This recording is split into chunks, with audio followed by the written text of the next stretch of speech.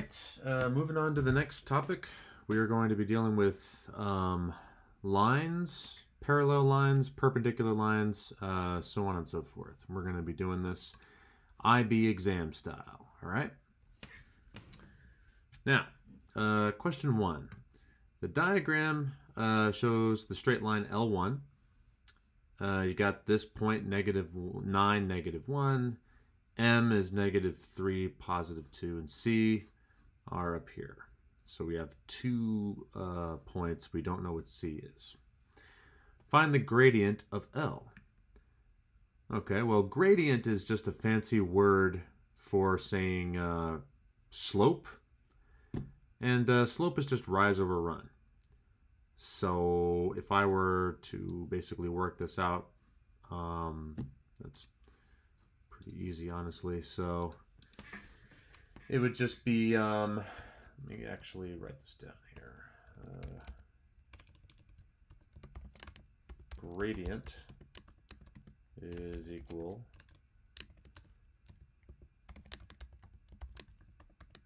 to rise over run.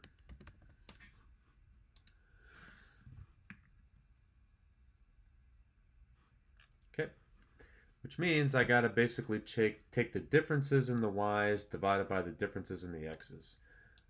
This is actually taking a little too long, so I'm actually going to do it on this one, I think. Just looking for a safe place to actually type all this stuff. There you go. Rise over run. So I got to take the differences in the y's divided by the differences in the x's. So looking at it, in the numerator, I am going to have 2 minus -1. I just did that one, that minus that one. And then in the bottom, I'll have -3 minus -9, basically. We'll set that equal to m. So m is equal to all this. Cool. And yeah, so we can simplify that a little bit, can't we? This will just equal 2 plus 1 on top, -3 plus 9 on the bottom. Okay, and yeah, the numerator is just going to become 3, and 9 minus 3 is 6, isn't it? Super easy. Oh, that simplifies, doesn't it? 3 over 6, that's obviously going to simplify. And we should always simplify on these exams. Don't leave your answers in like 3 over 6. If you can simplify it, you should simplify it to 1 over 2. Okay? So that's the answer to the first one. 1 over 2. Super. Yeah, sorry about that weird edit. I got pretty sick and tired of waiting for all of those images to load, so I just made a new LaTeX file. Okay. All right. M is the midpoint of AC. Find the coordinates of point C. Okay. Well, remember the way that the midpoint works is that it's the halfway point between the x's, and it's the halfway point between the y's. So why don't we first calculate just the x's, okay? Just looking at the x's, so first -3 is going to equal what? It's going to be the halfway point between -9 and the x coordinate of C. It's going to be the halfway point between them. When we say halfway point, that would have to mean -9 plus whatever the x value is for C cut in half. All right, so we're really just looking for the solution to this thing right here. The -9 is going to be for point A, and x is going to be for point C. -3 is the x value. It's the halfway point between the two. All right, cool. So this is just some good old algebra now, and we are a-okay with that, I believe. All right, so how about we just multiply both sides by 2. Not negative 2, 2. All right, so let's multiply both sides by 2. All right, these 2's will obviously cancel out, which is fine and dandy. All right, and what are we left with? We are left with 2 minus 3, which is just negative 1. And that will just equal negative 9 plus x. You can add 9 to both sides now.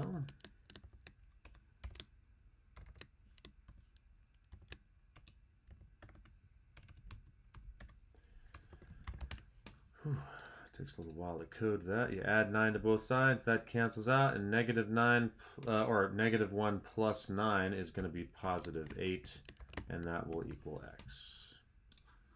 So the x value for point C is 8. All right, now we're just going to repeat this process for the y's. Okay, so let's make another little algebra equation here. It's going to be 2 is going to equal the halfway point between negative 1 and y. So negative 1 plus y over 2.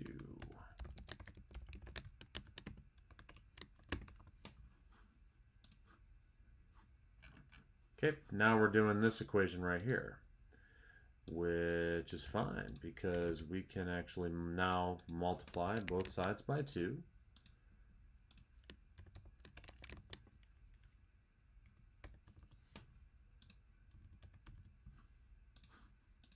Okay, multiply both sides by 2, just like before. The 2's on the right will cancel out.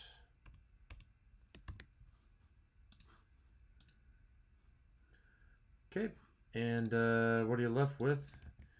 You're left with, well, 2 times 2 is just 4, so that's going to be that on the left, and it'll be negative 1 plus y, which is just fine, right? Hey, look, we can add 1 to both sides.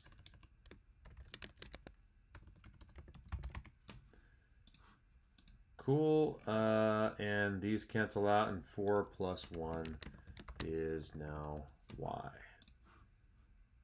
Okay, so the answer should be, in the end, 8, 5. That should be the point C. This would be your final answer for that. Okay, so, and visually it looks right. This should be 8 and then 5, which is just fine.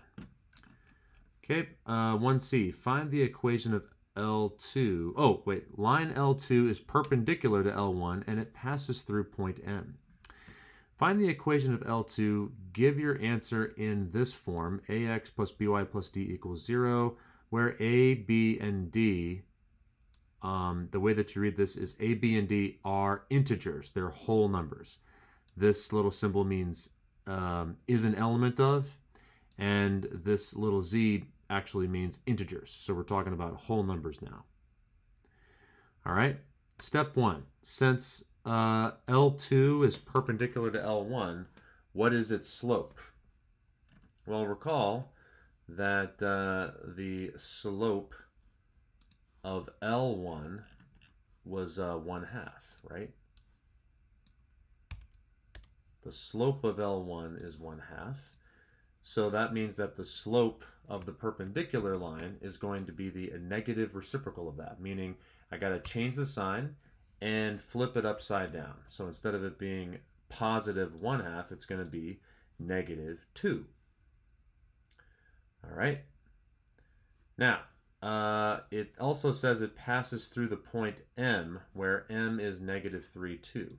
So what I can do is I can actually use something called point gradient form of the point gradient form of the equation, which is just y minus y1 on top and x minus x1 on the bottom, where x1, y1 is on the line.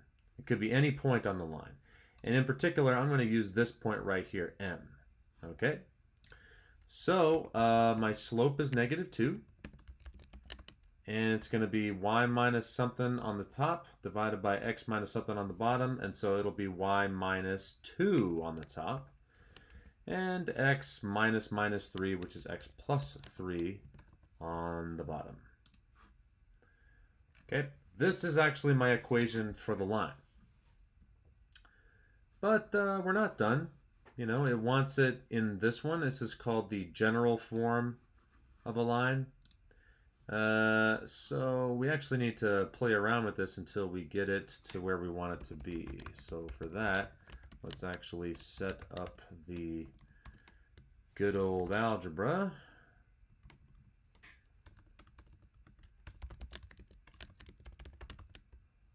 Okay, and the first thing we're going to want to do is multiply both sides by the denominator, which is x plus 3.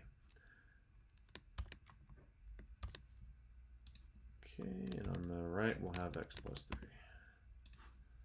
So first thing we're going to want to do is multiply both sides by x plus 3. And, oh, what do you know? On the left, that's going to cancel out, right? So that's nice. The x plus 3's on the right actually cancel out, which is nice. So in the end, I am actually going to end up with y minus 2 on the right. Nice. So the general form says I can't have any parentheses, so yeah, might as well distribute this -2 while I'm here. So on the left we'll have -2x, and then -2 times 3 is -6, which is fine. Cool. Now I just got to bring both of these over to the left, because it says that the general form you got to set it equal to 0. Okay, that's fine. So let's, you know, let's subtract y from both sides and add 2 to both sides. So minus y plus 2. You know, just got to cancel this stuff out. And, all right, that's great. So on the left, we're going to have, and it wants the x's first, the y's second, and everything else last. So I'll have -2x minus y, and it's going to be -6 plus 2, which is -4, and that will equal 0. Okay, this is your final answer right here. That's what they want. Okay, that's worth 3 marks, not bad. Now, it then says the point N, which is K4, is also on L2. Find the value of K. Oh, that's easy. All I got to do is just take my equation that I got in the last answer and plug in the number 4 for Y. You know? So how about we do that right now? So I'm going to take this equation and plug in 4 and see what I get for X. So this will be -2x 4, and then -4. And that'll equal 0. So now I just, you know, why not? I just plug in 4 for y. Okay, so what have I got on the left now? Might as well simplify it. -4 minus 4 is just -8. Is equal to 0. Cool. Well, let's just get x by itself now, shall we? So add 8 to both sides. Perfectly valid move. And we're going to have -2x is equal to 8. You know, you add 8 to both sides. Great. Now, I need to divide both sides by -2. Perfectly valid move.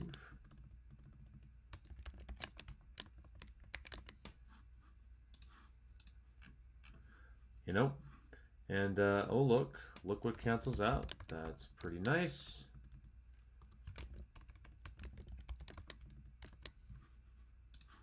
So these actually will cancel out, And you will be left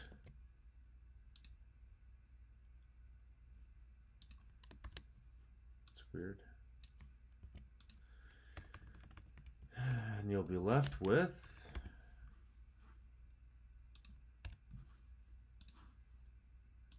that. Oh, 8 divided by -2. Well, that's pretty easy. I know my times tables, and a positive divided by a negative is a negative. So that just simplifies to -4. And that's my answer. Okay, so when you got this weird point, it tells you, oh, y is equal to 4. Well, okay, plug in 4. You know, plug in 4 for y, see what x is equal to. That's easy. Okay. So that was 2 marks. Find the distance between points M and N. Okay. Well, here I need to utilize the distance formula. First of all, M is what? Remember, M is -3, +2, so we might as well write that down. -3, +2, and N is, what did we say? -4, +4. Okay, so we might as well write these 2 points down. Now it says find the distance between these 2 points. Okay, I'm totally fine with that. Recall that the distance formula is the square root of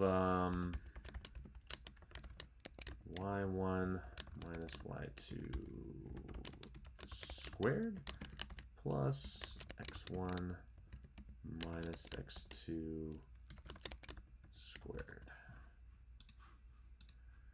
This is the distance formula, and it's actually based off of the it's based off of the Pythagorean theorem a little bit. It's usually called the Euclidean distance between 2 points.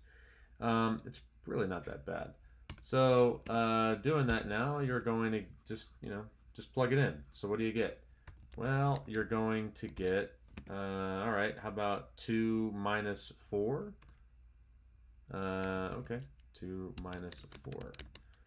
And then over here, you're going to have, well, all right, -3 minus 4. So that's -3 plus 4 squared. So all I did for this first one is I just plugged in my numbers. All right, and it looks like I'm about to run out of room, so I'm going to push this to the next page, so that way I have room. Okay, right, might as well pull out my calculator. Why would I think when I don't have to, you know? So hide the large display, plug it in, you know? All right, square root, cool, 2 minus 4 squared. And -3 plus 4 squared. The answer is 2.236. That's the distance between M and N. Not bad. Okay. That's easy. So, all right, 1F. Given that the length of AM is the square root of 45. Okay, find the area of the triangle ANC. Okay. All right, so N is going to be up here somewhere. Right, -4, +4. It's going to be right about here. And it wants to know what's the area of ANC, this big triangle right here. Okay. It says the length of AM is the square root of 45. Okay. Well, I got to use a little bit of what I know to figure out what I don't know. Okay. Couple of things. In fact, you know what would be good is if I had my whiteboard. Applications, let's pull up the whiteboard app. So it's always good to have your own sketch. Okay, so I'm actually going to reorient this triangle a little bit. M is the midpoint. This is A. This is N. No, that's not N. That was C. My bad. This is, okay, come on. This is C.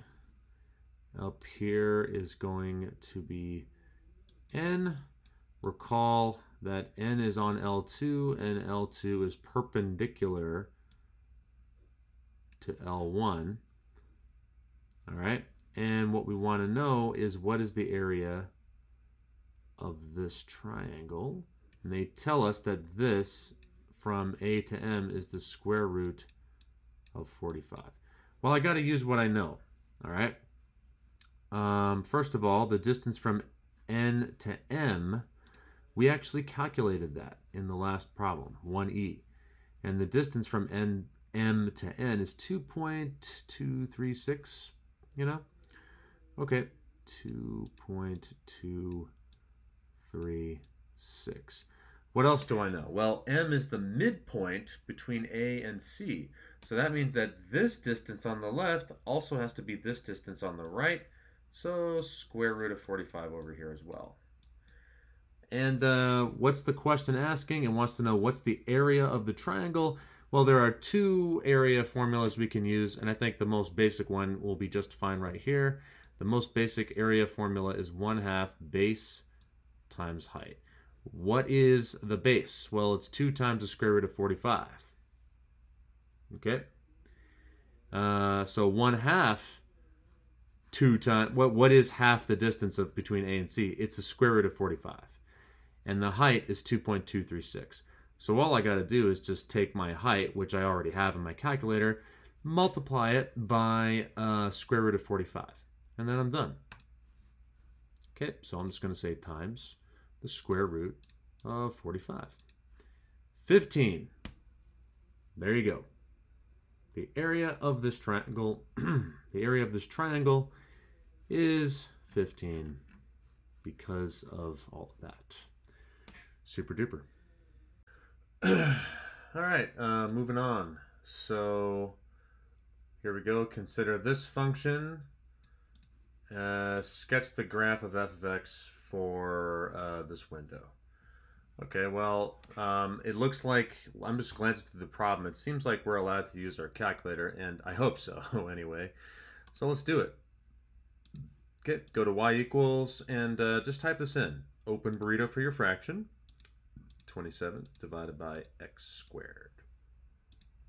Close for the fraction. Minus 16x. Nice. Now it says it has a very specific domain and or a very specific domain and a very specific range. So we might as well input that specifically. So let's go to window. The x minimum will change to -4. The x maximum will change to 3. X scale really only applies to histograms, and same thing with y scale. The y minimum, it looks like, is -50. The y maximum is 100. Cool, let's hit graph, see what we get. Oh, I have a stat plot. Let's turn that stat plot off. Cool. All right, so this is actually my graph. This sketches the graph. Okay, now use your graphic display calculator to find the 0 of f of x. When it says it wants to find the 0, it wants to find this little point right here. Let's get the large display going. It wants this point right here. That's what it means to calculate a 0. Easy. Second, calc. 0.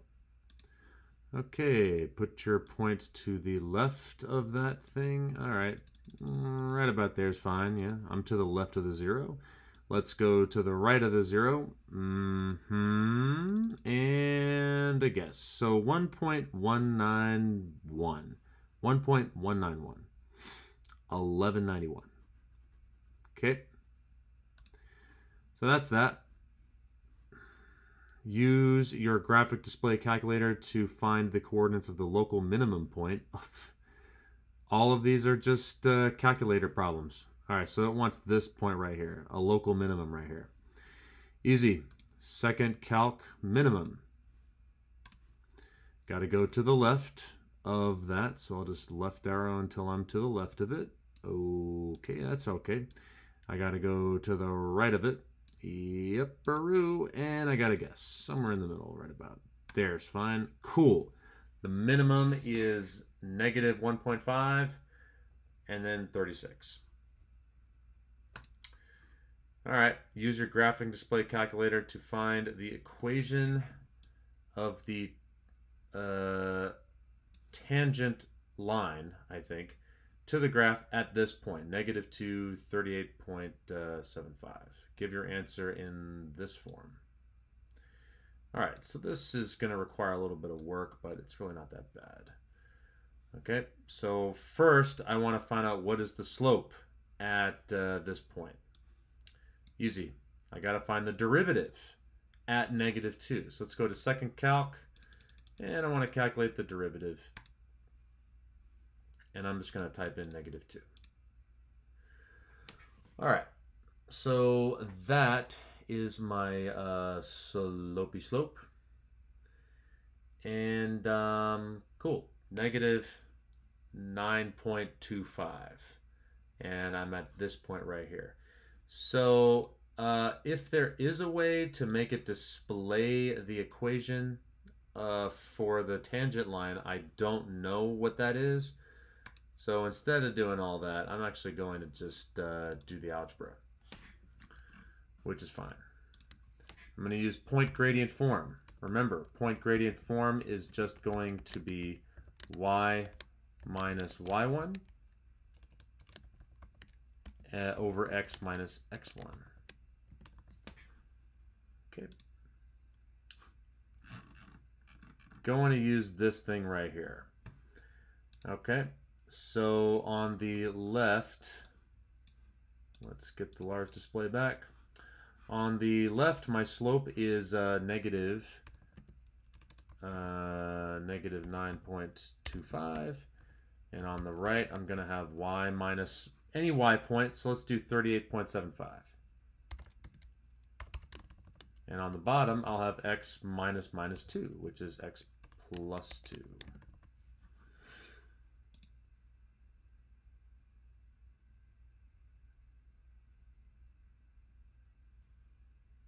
Oh, I have an extra brace. Yep. All right, now it wants this in y equals mx plus b form.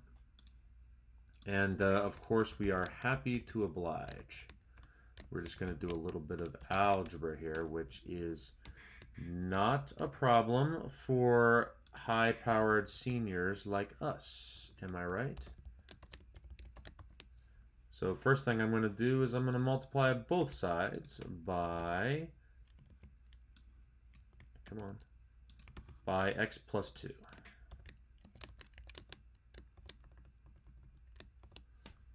Okay, multiply both sides by x plus 2. Totally fine. These actually cancel, which is awesome.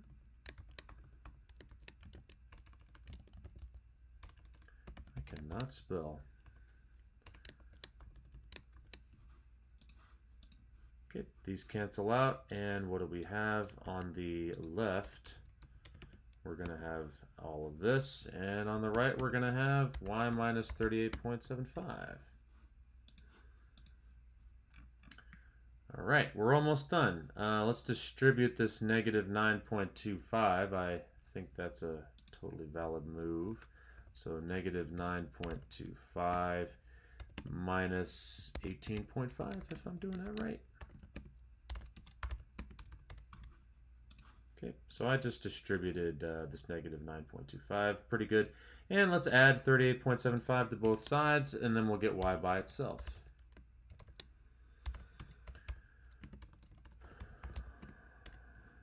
Which is A-okay. That should be a plus. Okie dokie. All right, and do I feel like thinking? No. So instead of doing all of that, I am just going to do this. Negative 18.5 plus 38.75. Don't feel like thinking. Okay, 20.25. So my final answer should be y is equal to negative 9.25x plus 20.25. And that is the equation for my tangent line. There you go.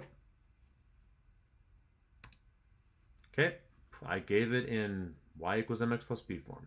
Pretty nice. And that about does it for number 2. Pretty good. Okay, so I am going to let you all do 3 and 4. You should be adequately prepared now. 3 says the coordinates of point A are 6, -7. The coordinates of point B are -6, 2. Point M is the midpoint of AB. It says L1 goes through A and B. Okay, and L2 is perpendicular to L1, and it passes through some point M, which is the midpoint. All right. Write down the equation of L2. So here you're going to have to take all of the steps that was laid out in number 1, really, to figure out everything you need to figure out. Step 1, what is the slope of L2? Well, it's the negative reciprocal of the slope of L1 because they're perpendicular. So step 1, what is the slope of L1? Well, L1, it's rise over run. That's what the gradient is. So you got to take the differences in the y's divided by the differences in the x's. That's the slope of L1. Once you have that, you got to change the sign and flip it upside down, and that will be the slope of L2. Okay, now the other thing is it says it passes through M, where M is the midpoint. So first you have to find the midpoint between A and B. Remember, the midpoint is just the halfway point between the x's and the halfway point between the y's. If you want to find a halfway point, you add them together and divide it by 2. So I can do the x's right now. 6 plus -6 divided by 2. Well, 6 plus -6 happens to be 0, and 0 divided by 2 is 0. So the x value for this midpoint is 0. Do the same thing for the y's, and then you got that. Now you've got your midpoint. All right, well, I would use point gradient form.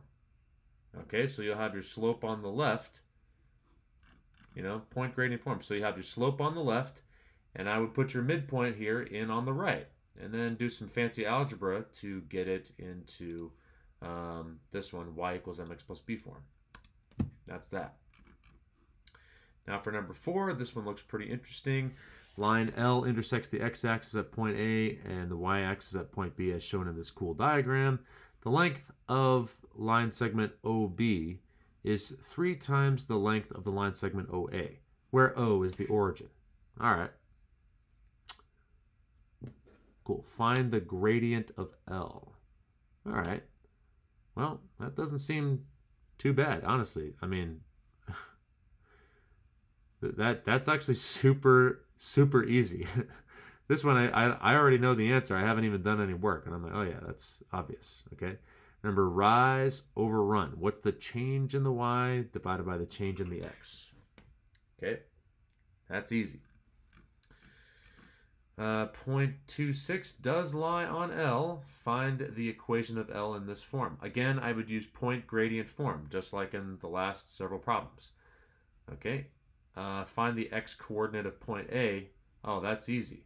What's special about point A? Well, it's the x-intercept, meaning the y value has to equal 0. So if you want to find the x coordinate of point A, well, plug in 0 for y and solve for x. That's it. So 3 and 4 are easy enough for you all to do on your own. Okay? If you have any questions, just let me know. Take care, and I'll see you in class. Bye-bye.